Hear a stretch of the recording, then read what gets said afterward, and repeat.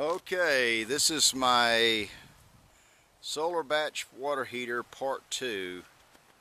I've got it hooked up now.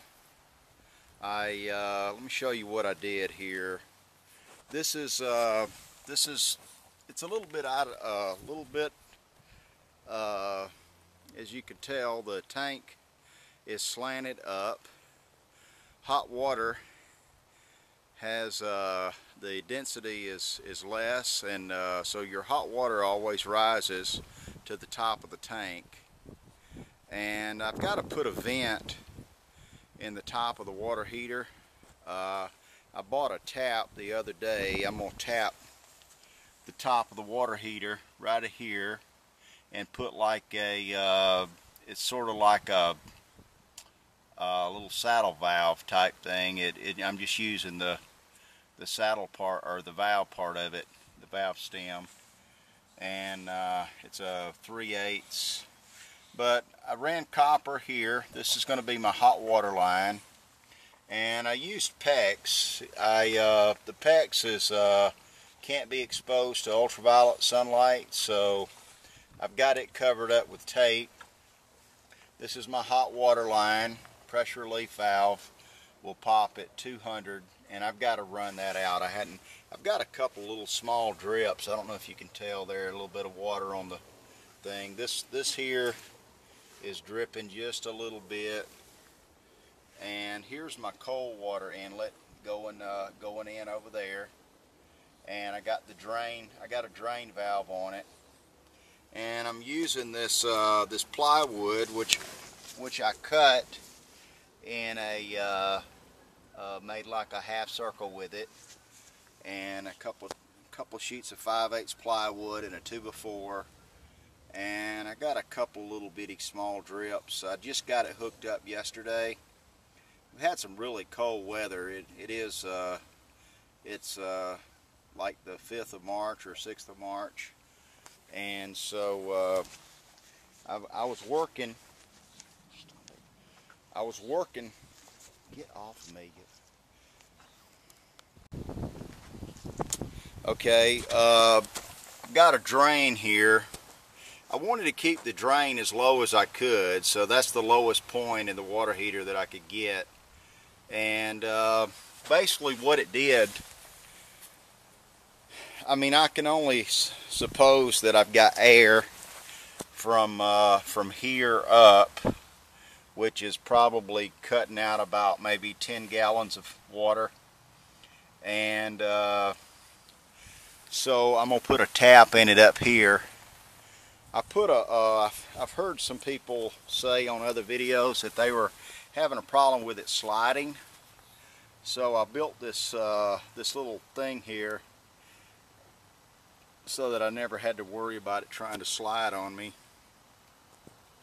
And I dug it, put it in the ground like I was talking about, up to the front edge, and dug my water lines. I was having a real hard time digging this dirt. I wanted to make it deeper. I was only able to get it about a foot deep because I was hitting a lot of rock, and I went over here, had to actually dig up underneath this walkway. And this is the north side of the house, and I'm planning on, this is all brick, and there's some good websites. I think one of them is put out by the Colorado Power Company. I'm using shark bite fittings to connect my. I've got a. This is my hot one. The red's hot, and then I got white for the cold. They just come in different colors. So I ran through there, and let me show you what else I've done inside. Okay, I'm inside the house now. Here's where I came in, and that's where it goes out through the wall there. And I've got that these CPVC lines that you're looking at right here. Now that was for my my water heat, or my water circulating system. That was just in case I needed an extra line to heat with. And you see I've got these ceiling rafter type stuff going around the room. And what I thought I would do is once I finish it, which I got to run a wire, but once I finish it, I'm gonna just do the same thing with what they've done with the rest of the house. But I came over the top through here, and then I'm in here. I've got the lines running out and coming on down through here, and they're running on into the other where the water heater is. Let me show you that. Okay, I'm in here where the water heater is now, and here's my cold water line up here, and it's connecting again with a shark bite over to the PEX. And here's my hot water line, and I've got a water valve on there. And then I've got this valve right here, which is going on down into the water heater. So in order for me to cut off the cold water supply to the water heater, I just close this one, and then now my hot water from the solar panel comes in here and goes down into the water heater. So I'm basically just going from this pipe over to the solar water heater and then back on the red going into the water heater there. Now something I might want to mention to you, well, I'll just go ahead and show you here too.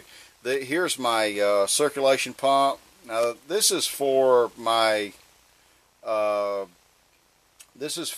heating system, and it's controlled by a thermostat, and when it gets cold it just turns the circulation pump on.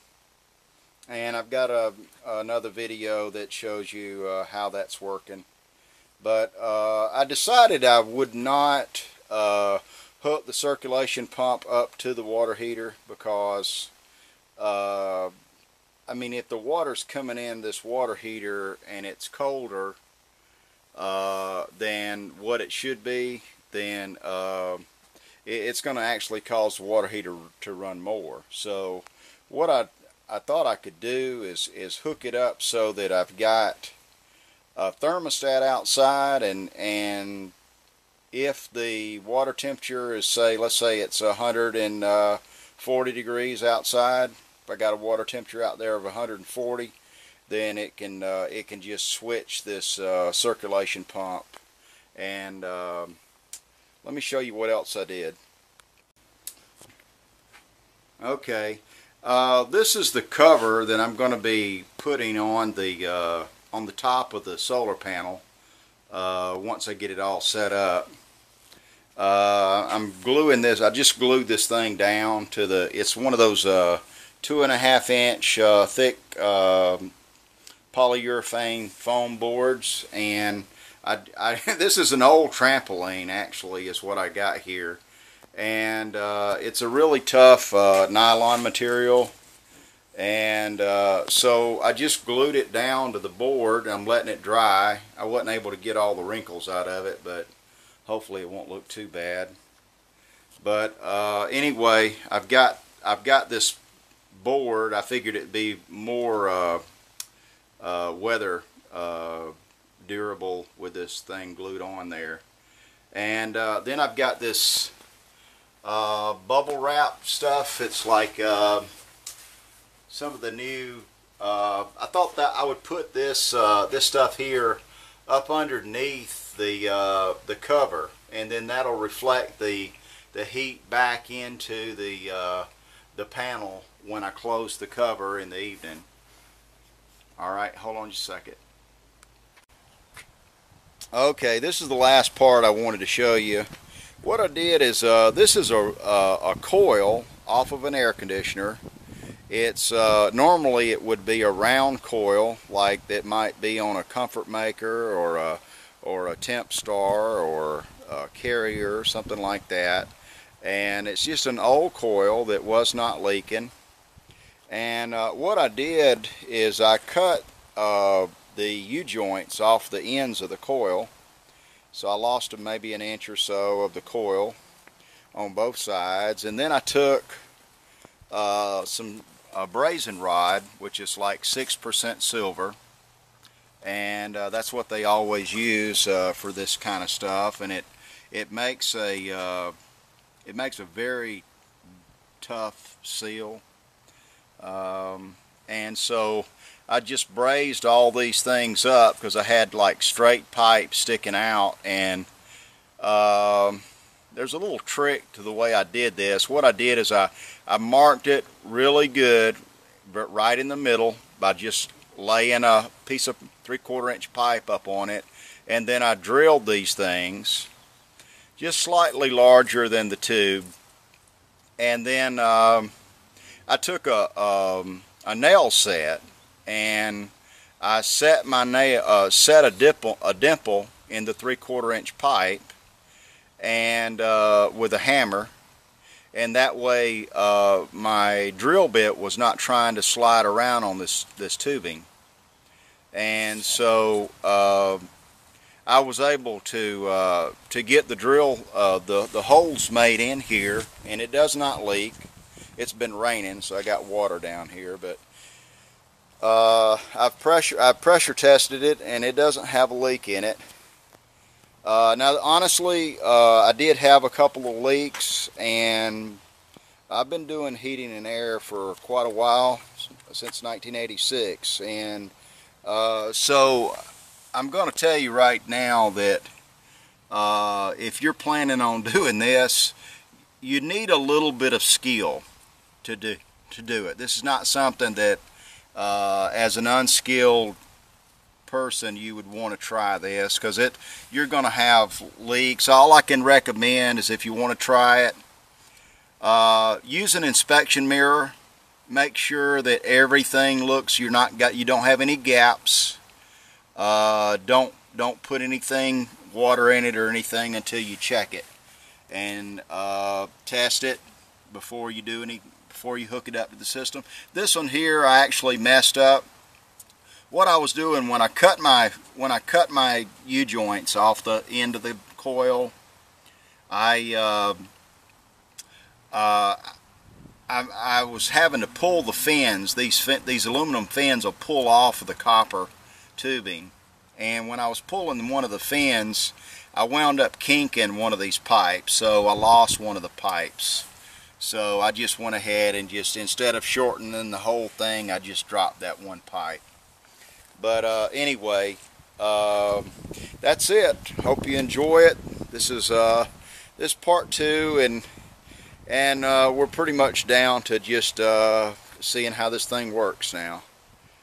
Thank you.